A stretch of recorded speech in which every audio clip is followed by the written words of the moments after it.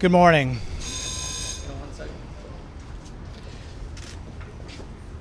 I think the very definition of the deep state is when the intelligence communities withhold information from Congress.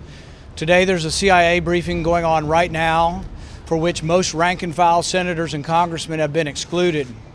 I think it's wrong for the CIA to have expressed a conclusion that the Crown Prince was involved with the killing of Khashoggi and then withhold that information. I know about the information of the CIA's conclusions only by reading it in the media. If I were in the briefing today, I would ask the CIA director several items. Was the Crown Prince's brother communicating with Khashoggi, telling him it was fine to go to the consulate in Istanbul? Were there text messages sent back from the killers to the Crown Prince's office? Was there phone conversation between the Crown Prince and the killers? Some are saying there is no smoking gun. Well, what's being reported is that there is a smoking gun. There's communication directly from the killers back to the Crown Prince's office. I think the time has come for the Senate to grab back foreign policy and say that, you know what? The president, no president, this president or the previous president, has the power to take our country to war with Saudi Arabia and Yemen without the permission of the Senate. Senator, the state is involved, but isn't it the White House that's preventing the CIA director from briefing the full Senate? The definition of the deep state is when intelligence communities have so much power that there's no oversight. I've been arguing for probably nearly a decade that with intelligence, it's only given to a few people within our system. That's more like an oligarchy. Only 8 people. It has nothing to do with Trump. Not everything's about Trump. There are 8 people in Congress who get briefings on intelligence. That is not democracy. That is not democratic representation, nor is it democratic oversight. I think the information needs to be shared widely with those who are elected. Why should someone elected in California get the information and someone in Kentucky not get the information? It doesn't make any sense. What did leaders tell you as to the reason why you aren't getting briefing? The full Senate was briefed last week. Well, no, I came to the full Senate briefing, but there was no briefing from the CIA. And what I'm concerned about are the public statements from members of the administration who say there's no direct evidence.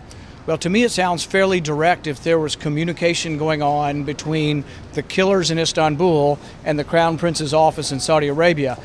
Here's the thing the media has missed. Here's the question you need to ask Pompeo and Mattis. They keep saying there's no direct evidence. Ask them, do they disagree with the CIA's conclusions? You see, they're answering a question they want to answer. They're not answering the real question.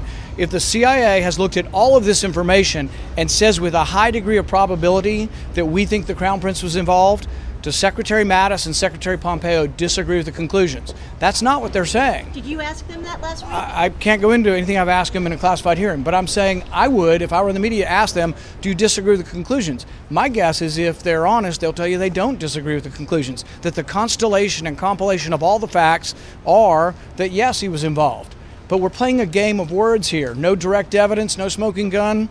Well, I think that's, open to argument. I really think that if there's direct communication, the media has reported that the Crown Prince's brother directly communicated with Khashoggi, and then the media is also reporting that there's communications in Istanbul going to the Crown Prince's office at the time of the killing. I would want to know more about that to help me make a conclusion, but the definition of the deep state is rank-and-file people are excluded from oversight. I can have no oversight, and the deep state simply means that intelligence community has too much power that's independent of representative oversight. It has nothing to do with which president there is. I'd say the same whether it was a Democrat president or a Republican. Senator, just to be clear, whatever the specific information here might be, that the Secretary of State and Secretary of Defense can come and speak broadly about it. Sure, that's no problem, but to get into the specifics is a whole different scenario. Right. I think there are reasons why you wouldn't want to get into the specifics of, who listens to who on the phone. The only reason I'm saying it is not because I heard it I haven't been in the intelligence briefing to hear that. I read it in the newspaper. Now you can argue why that shouldn't be presented because it reveals our abilities to eavesdrop. But I would say that now the information is out there, I think the conclusion shouldn't be classified. So for example, the newspaper has written that the CIA has concluded with high probability that the Crown Prince was involved. That doesn't sound to me like something classified. How you come about it, all the details, you can see how some of that has to be classified. But the conclusion, see, not only is it classified, it's being prevented, rank and file members are being prevented from even hearing it. If I can follow up, how does not having that information make it harder to make policy decisions like the Yemen resolution that you guys are looking at now? Right. Well, I think it's incredibly important that we discuss that the CIA has with high probability said a leader of a foreign country killed and dismembered a person in the consulate.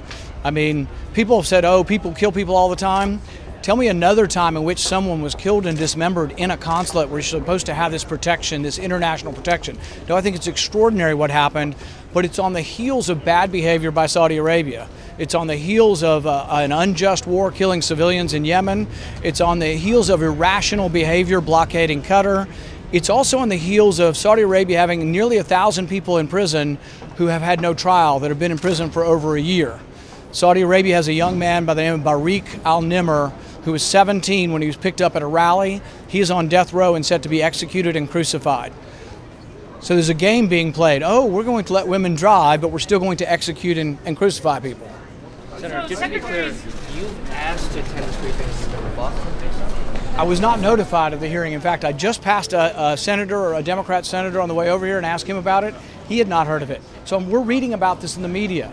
So I can't even ask to be included in it because I didn't know it was going to happen, except for reading about it in the media. That's not the way it should be. She should have come and testified before all senators. And if you have some senators that are more equal than others, that is not democratic representation. Every senator is equal and it should have equal access to the intelligence. Thanks, guys. All right, thank you.